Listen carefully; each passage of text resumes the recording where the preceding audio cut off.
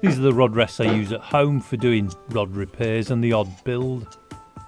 They're made from offcuts of 3B1 softwood with a little V cut in the top for the rod to ride in.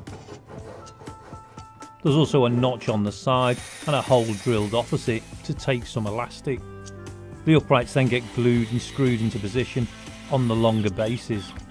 A little bit of microfiber cloth helps prevent the blanks from getting scratched. A bit of bungee is great for holding the rods in the V, but a bit of T-shape cut up works just as well. I use clamps to hold them in place on my workbench, and these can easily be moved to accommodate different guide spacings.